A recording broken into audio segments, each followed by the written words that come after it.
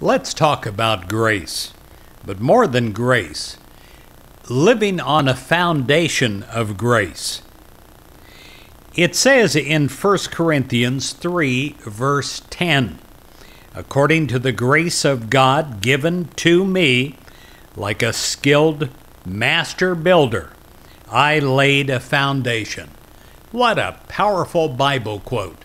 Laying a foundation of our life, of our day, of our year, upon the grace of God. Standing on that foundation. Building on that foundation. God's loving grace is the foundation on which you build your life. And I know that you do because you're watching this video. But we also know people that don't, that build on a foundation of something else. Building upon a foundation of a lack of faith. Building on a foundation of dread and fear. And even being afraid of every moment. You know, the people that on that foundation struggle through their day. I don't choose to do that. Either do you.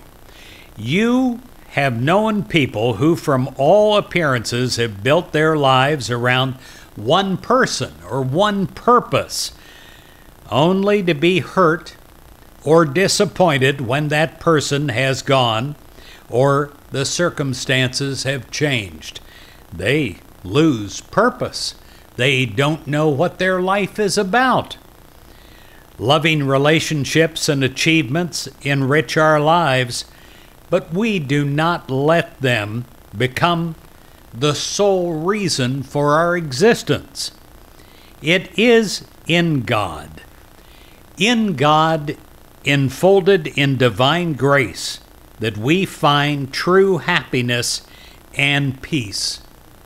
And you know, when you live on a foundation of grace, there will be many turns, many detours in your life. And sometimes those are the sweetest things that have ever happened to you. The unexpected turns and twists. This whole ministry was that kind of detour for me.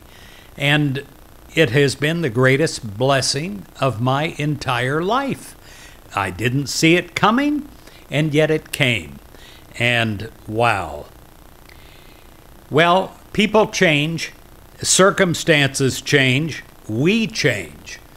But I'll tell you something, to build your foundation on, God never changes. By the grace of God, we have all that we could ever desire and more. And God's love is such that we will never be denied true joy. So we are grateful that God's grace is the foundation of our lives. And we know that we can look forward to lasting, wonderful peace.